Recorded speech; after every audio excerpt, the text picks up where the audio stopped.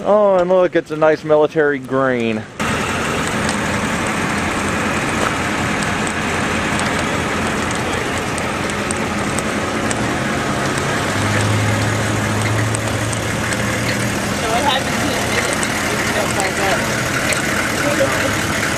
Hold on, so what's going on?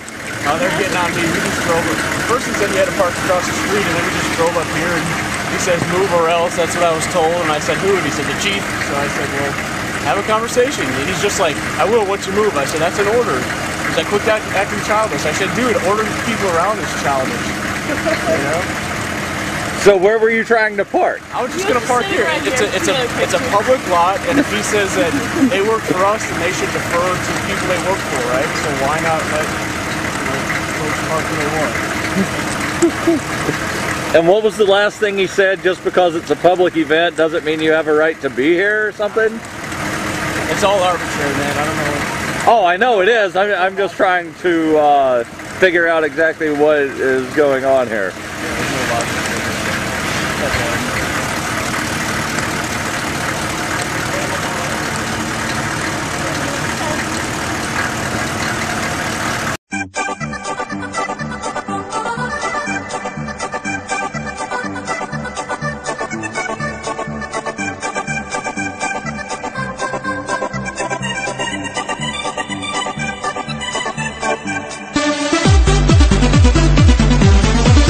I don't see an inspection sticker. These are the gun ports here.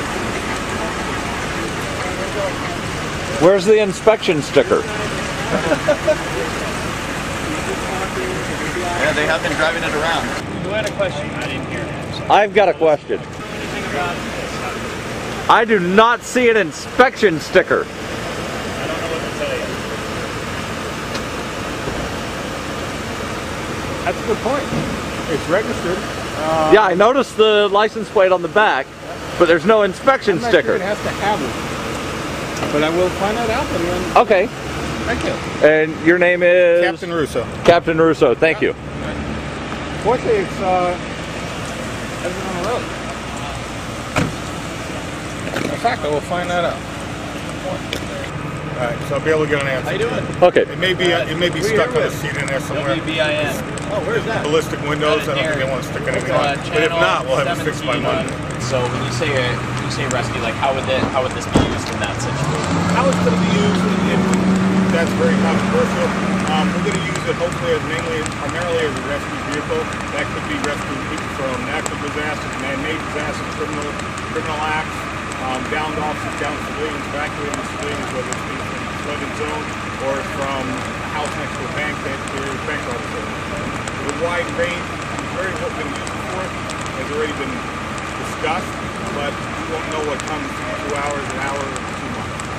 All right, and one of the things that was on the application was that it thought it might be useful if something happened at Pumpkin Fest. Can you expand on that? I wasn't sure. It could be. It gets into a complicated area of terrorism, definition of terrorism. There really is no national definition of terrorism. I don't even want a conversation on how to go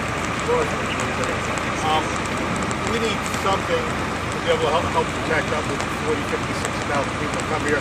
Is this going to prevent a terrorist act during Pumpkin Fest? No, it would not. But it would certainly help us respond to one. Radiologically protected would also be useful during the Pumpkin Fest, as we also have that capability to another resource given to us by the federal government. So do you anticipate using this vehicle? We hope not, actually. We hope it never leaves the garage other than training. And it's also geared as a SWAT truck. That's what it's sold as. What people think it is. We look at it as patrol operations support vehicle also. Patrol officers are going to be using it or may use it just as much as our tactical.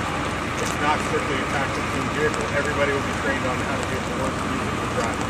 So when you say the patrol officers will be using it, like we might be seeing this up and down the streets of Keene? No, please. Okay. No, absolutely that's I wanted to check that. What I mean by patrol officers will be trained how to use it to deploy it in an emergency. It's not strictly we call in a tactical team and wait for them to get here and bring the vehicle out. If Marlboro calls because they have an emergency that meets our requirements to deploy the vehicle, patrol officers will be trained to get in it, bring it to Marlboro, and assist Marlboro. Same as Swansea, Chesterfield, anywhere else.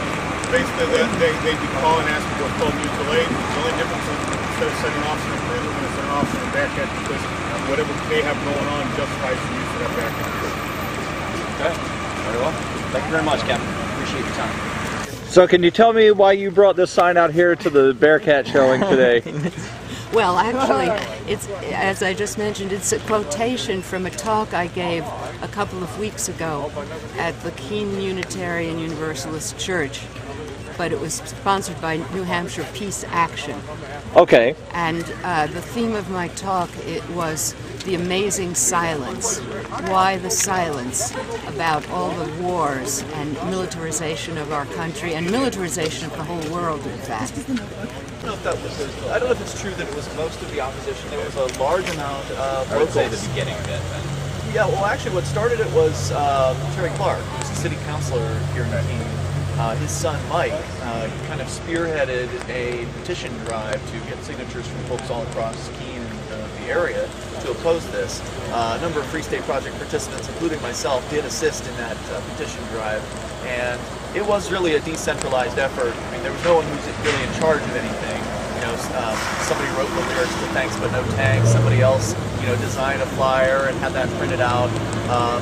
Yes, Free State Project participants were definitely involved, but also people who've been, you know, New Hampshire natives and people who've lived here a long time also were involved.